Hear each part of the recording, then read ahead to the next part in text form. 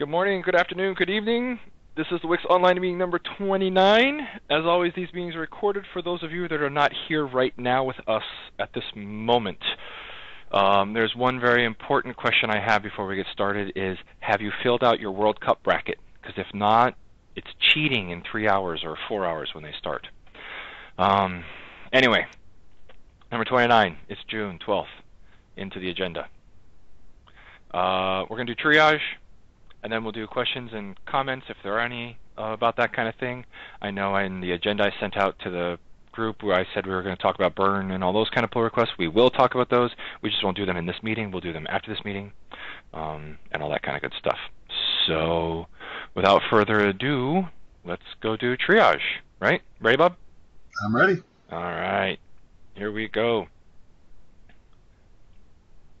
I thought I saw a bug. I did see a bug just come in.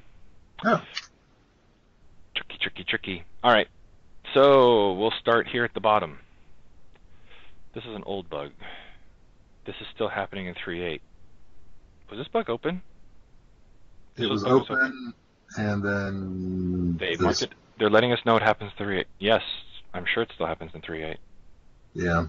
Okay, that's nice. Can we put this back in 3x and call it? It's in 3. Yeah, good. Let's mark it open.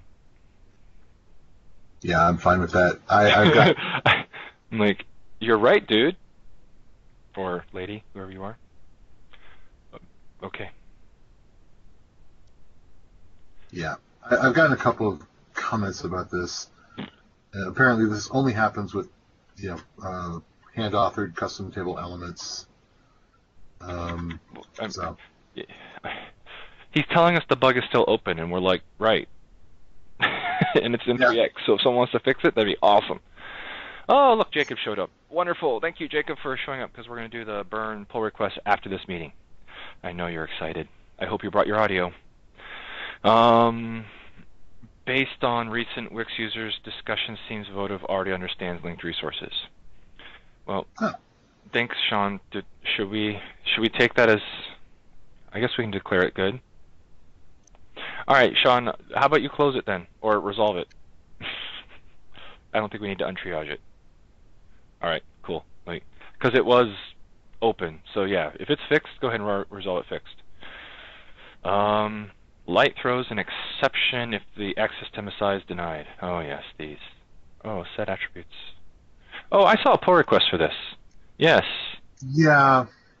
Yeah. Has this guy done the... I don't know who this is. I really don't like people that don't use names. Maybe his name is Champlu, but... or Champlu. I don't know. Who knows, right? Champlu? I don't know. Yeah, truthfully, I've seen a couple of reports about, I don't know if it's this particular problem. Champlu. Or just in general, getting access to the MSI. But, if you have antivirus running real time, which is these days. Yeah, no, I think it's all good. We should. I mean, his pull request might. He's in the right spot, right? What I'm saying is, I think we need a different solution in general, which is we need to have a real retry set up. I think that's fine. Right now, the pull request just translates the exception.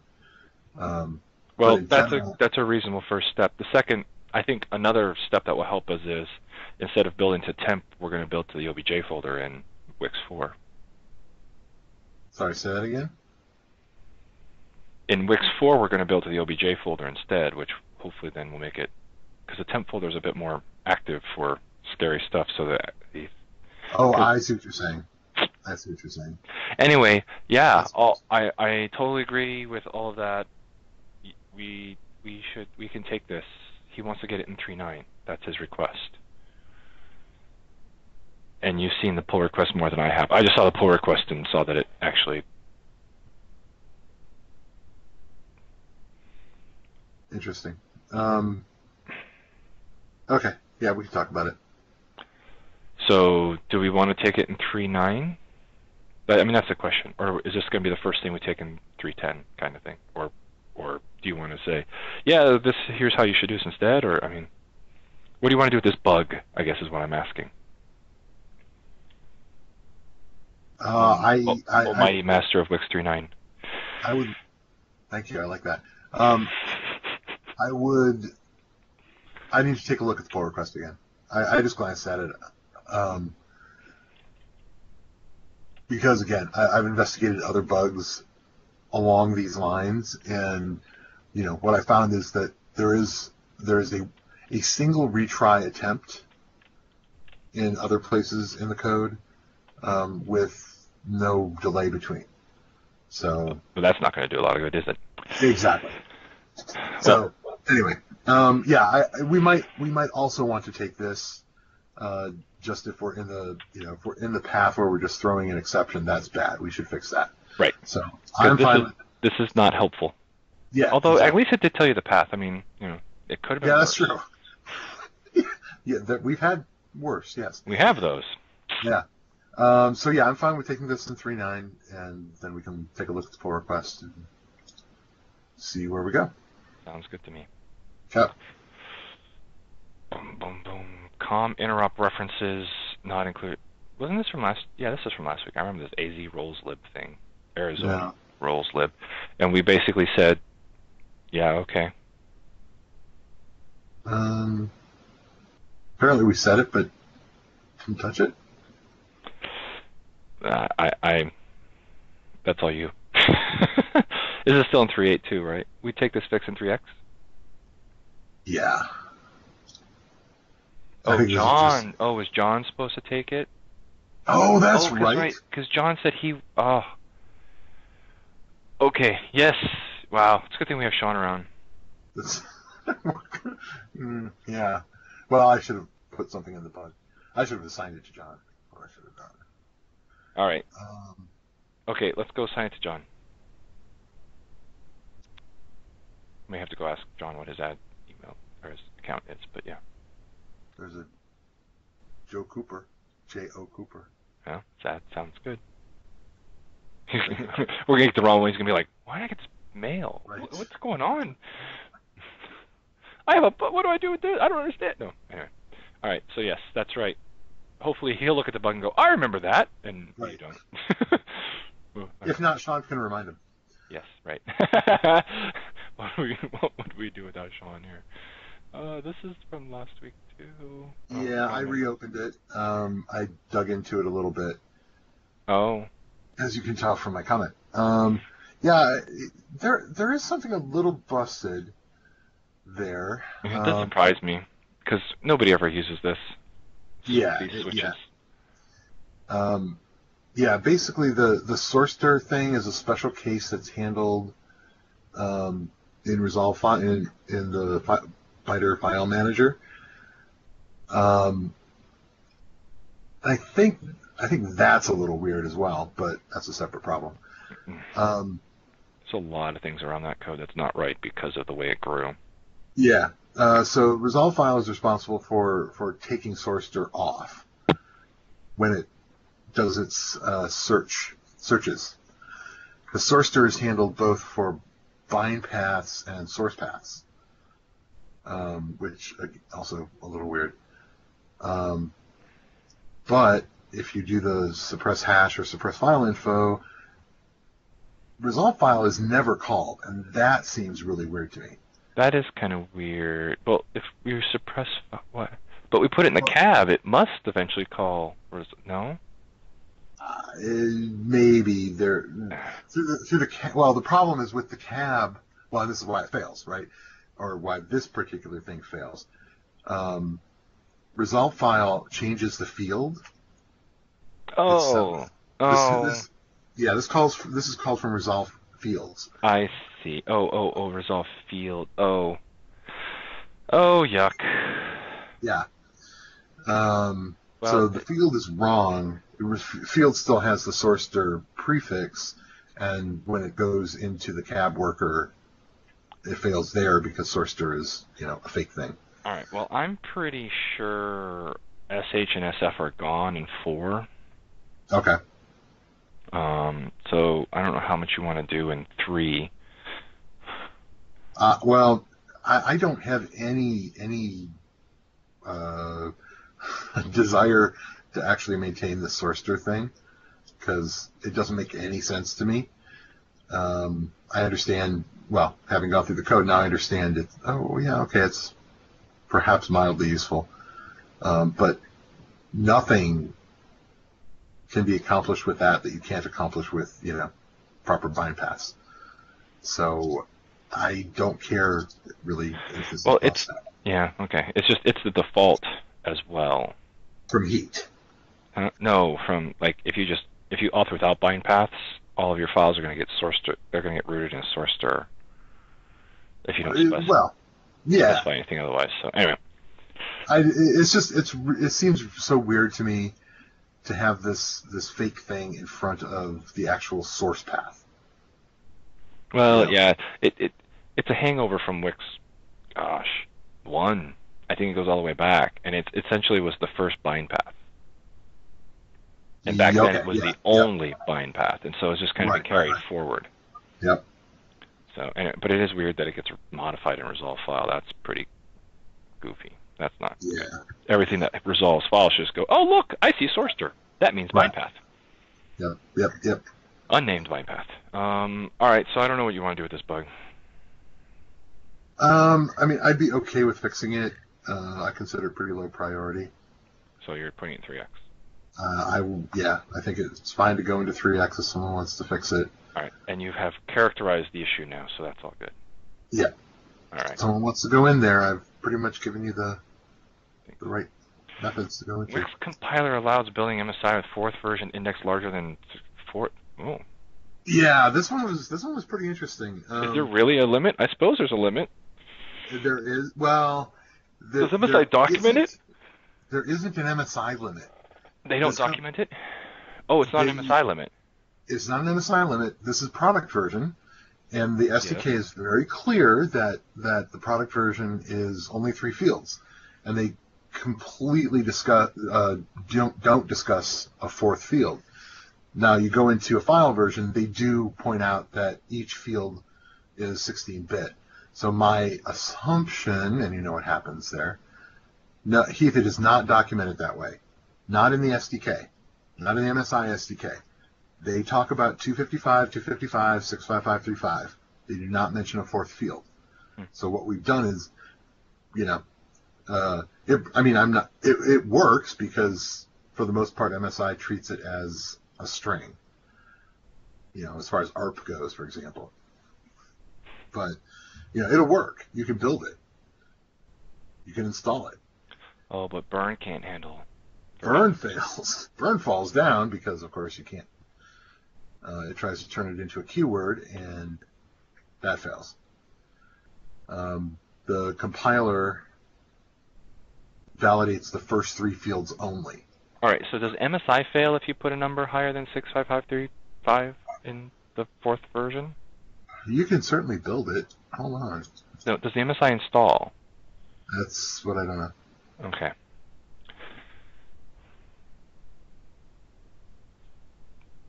Because then this is actually a fix in the binder for bundles, such that they spit out a warning and say, we dumped your 4th version or something. I don't know what the right thing to do is, but it shouldn't die just because it found an MSI. It's like, oh, I can't get that version. It should just tell you, you have a version that I can't represent in burn. Stop being weird. We've given you a version number with the first 3 numbers and the last one 0 or 65535, whatever we decide to do there. Or it's not even that. Can burn handle 65535? Yeah, because it's a word. Yeah. Right, it's a word in burn. Each of those is a word in burn. Right. So yeah, I'm inclined to just put a warning in burn, or in the binder for burn case. And if MSI handles it, then we shouldn't block. Like, if MSI can handle a 4th version index larger than that, then we should just go, well, whatever. Because I think you're right. It's like a string. Yeah, because I don't think it breaks it down. Because it represents each of the. It represents the 3 fields as individual D words, like in ARP. But again, it kind of ignores that 4th one. Mm-hmm. I don't know. I agree. We should actually find out but the original reporter was using it, so I'm pretty sure it actually works. which means that the MSI is fine. Yeah. Which means the MSI documentation is probably correct. There is no limit on the 4th version. I wonder if you could put letters in there. Oh God, semantic versioning. I'm just saying, I wonder if you can. If so, then that means that MSI created semantic versioning before semantic versioning. How crazy is that? Except they probably don't do the right math on the strings. But anyway, neither here nor there. Yeah. Oh, that would so bug them. Anyway, neither here nor there. So the answer here is we should allow the MSI version, and then the burn bundle should not die and should spit out a warning. Yeah, if MSI works it. Yes. Takes it. And if MSI has a limit, like literally MSI has a limit, then yes, we should protect against that, even if it's not. I guess even if it's not documented. I don't know. Yeah, because there's no point in letting them die. Yeah. So he's asking why a warning, and my point is that burn can handle most of the versions from MSI. It's just the 4th version being too high. So my thing is saying if an MSI version is too high, just give a warning saying we have truncated your 4th version. Actually, that's interesting. Maybe burn should not be looking. Maybe burn should only take the first 3 fields from an MSI. No, because we have in burn the convention of doing the minor upgrades based off the 4th version, which works fantastically for MSIs. Minor upgrades. Right. So one of the easiest ways to do minor upgrades and be able to tell what version you have out there is to change the 4th version. Are you talking about literal minor upgrades? Sure, or patches, small updates, whichever ones you want to do, right? Minor upgrades, you can change the product version, right, and change the 4th field. It's not a major upgrade. Oh, minor upgrades, let's change the first 3? Okay, fine. I always forget. The small update, then. That can't change the product version. Although maybe it could change the 4th field. Right. I don't think minor upgrades have to change the first 3 fields.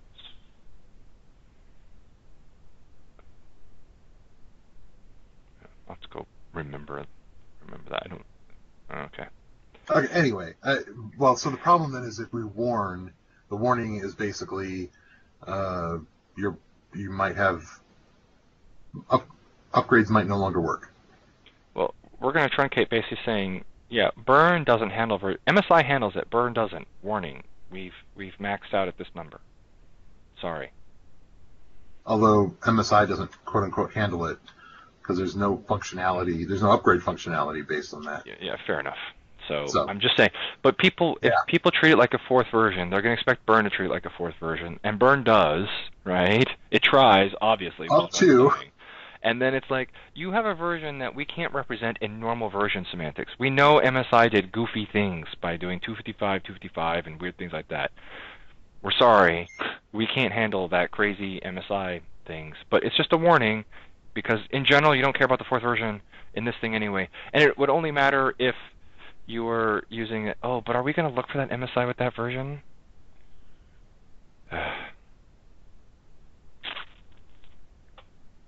Do we have to find the MSI with that version number?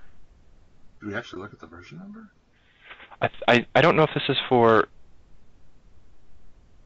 This might just be for display purposes, like package information. As in what the user is using such a big number for? Doesn't matter for burn. All right, so Sean looks like he's gone back to the mail and saying that MSI is having problems, too. No, that's burn failing to initialize. Oh, burn. Yeah. Well, okay, yeah. That doesn't surprise me that burn's having problems. But it fails at install time, which is bad. Which is that's what I'm saying. The binder needs to change such that it sets this correctly, although burn's parsing it, so it's like... Either we error and say you can't put this MSI in a bundle, which means that if it's a third-party MSI and you don't care about those version numbers and stuff, you're screwed. We've just broken behavior that used to work. Right. Or... Well, no, it didn't work before. Oh, yeah. Okay. Well, you just turned my mind. So it's either an error or a warning in the binder for when parsing this version number out of an MSI. And it may be an error if MSI can't handle version numbers higher than this. So we just need to go look at all those things, figure out what the answer is, and put the appropriate error or warning in there. Yes, I lean toward erroring, regardless of whether MSI handles it.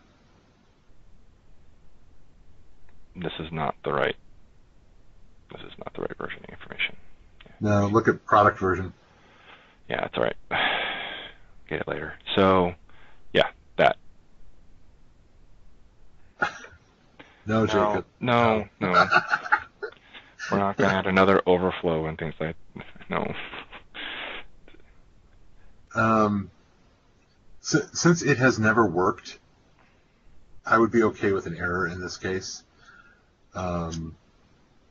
But if MSI accepts it, then I think we have to have the discussion of, okay, if it's a warning, what doesn't work correctly? Right, I agree with that. Sounds great. Let's go have that discussion after we go figure out what the answer is, or what the actual issues are. Because at this point, we're making a whole bunch of hypotheses about stuff that, whatever. All right.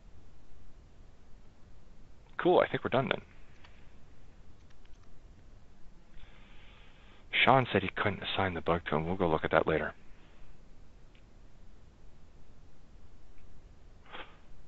Yeah, Jacob's like, we could go parse each of these things as D words until someone has something that's bigger than a D word, then we have to go to a Q word, and then until they do that, I mean, if MSI is treating those things as strings, then there's just nothing we do there.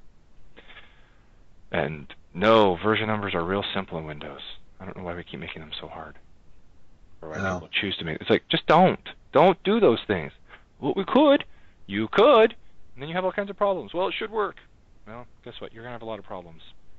And I'm done. So. Well, anyway. the Q word is perfect. The fact that you can take care of all your versioning with one entity. But that assumes that you're going to make each of the things the unsigned int. So. Yeah, which is perfectly reasonable, unless you're semantic versioning fiend. Well, I don't know what those are. All right. Anything else for today? Sounds like there's a lot of discussion. Someone should go take that bug. There's a whole lot of people that got excited about that bug. Someone should go fix it. Go figure out what the right answer is, or at least come back with the data. I do it, but I'm just not there right now. Anything else? Anything else? Any other questions, comments? Keith's saying we need to fix remaining tests. I don't know what that means. Eternally, I used to require a test pass before commit. Test pass. Well, yeah, we required people to test it. We didn't always require a test. We were trying to get there, but we weren't always there. Because, frankly, things were somewhat unreliable. So if some tests are broken, we should get bugs open and tracking those so we know what's going on. At least somehow raise the visibility of them. Because if they're quietly failing and we're not seeing them, then we should do that. A proposal to avoid conflicts. I don't know what conflicts.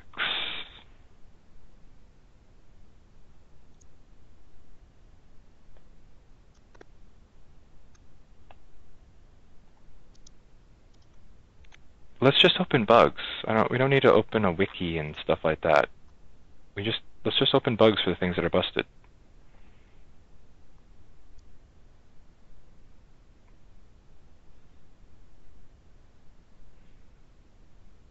There are a lot of broken tests? Interesting. All right, well, we should go have this discussion on WiX devs then. If there are a lot of tests, we should just go get them. We should get what the list is, and then we'll go from there. We need to get the test changes in so that they run first, and then we can go from there. I think that's actually a lot of it. If the tests are easily runnable, then, yeah, let's just, people will be able to run them, and then they're broken, and they can get fixed. And the tests, I'm really comfortable in improving tests incrementally over time. They don't need to, they don't interfere with, the real code. So there's no reason to lock them down or anything like that. No, you cannot make that change to a test. We are in lockdown. Agreed. Totally agree. You think that doesn't happen? Oh yeah, gosh, Keith, seriously? Oh my gosh. People actually say you can't take that. Well, yeah, I don't know. Yeah. All right, whatever. We got anything else? Anything else out there? Going. We need to get on to another thing. So half-hour meetings, all right? Any other questions, comments? People typing.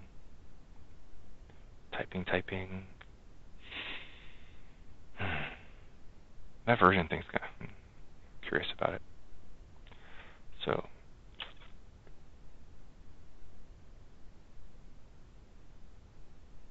Oh, for the review? Oh, yeah, no, it's fine.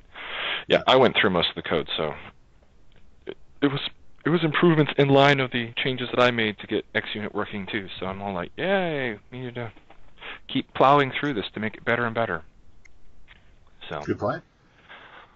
All right. Well, on that note, if we don't have anything else, triage is all good. Should not have taken a half hour, but we'll work on that. Anything else, Bob? Let's take a quick pass through 3.9, see where we're at. From last week, the last time we did it. This? Oops, sorry. Yeah, that one. We're going to talk about this in a little bit. This is still mine. This you have. This you have. This I have on my machine that I need to finish. We're going to talk about this in a little bit. Heath! You have a bunch of things to get in 3.9 or not. I guess what, you want to get the test in first, and then we're going to see all these things start popping up? That's fine by me, but...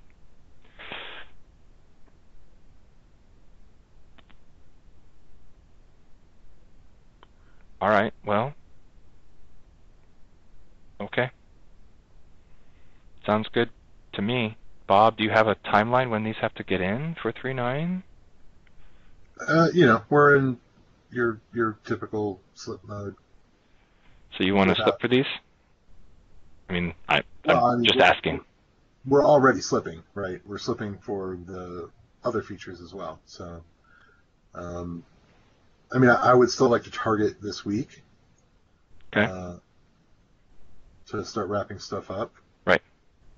And, okay. So this week. Cool. Then we look into next week for a pre-RC build kind of thing. Right, Monday, right? Well, you want to get a build. Sorry.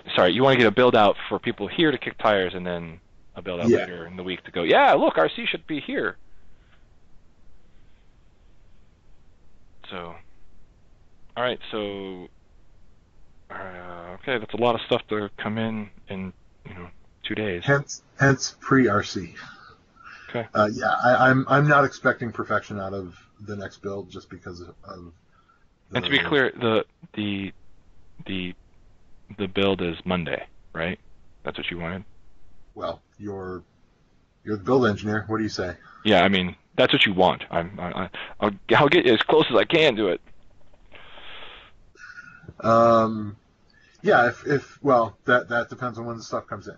Okay. Obviously, I'm up for reviewing this week, this weekend rather.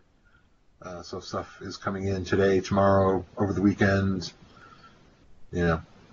Yes, but truthfully, if it's not all in by the time of the build, then that's a problem. I would like to get everything in by Monday. All right, sounds good by me. Pre-RC build, and then have the people with the straggling last minute features take a look at that build and give us their blessing, and then we can call an RC. Awesome. Cool. Down with that. All right, so I need to get my 2 bugs in a hurry. Cool. Right. Zoom. All right. So on that note, I think we're good. So if you have stuff in here, let's go get them in, which means Sean and Jacob, let's go talk. And I don't know what you're going to do about Champloo, which at this point Jacob thinks is C. Hamploo, but I don't know. All right. Wonderful Thursday. Have a good rest of your day, evening, morning, whatever it might be for you, and we'll see you next week. Bye. Talk to you later.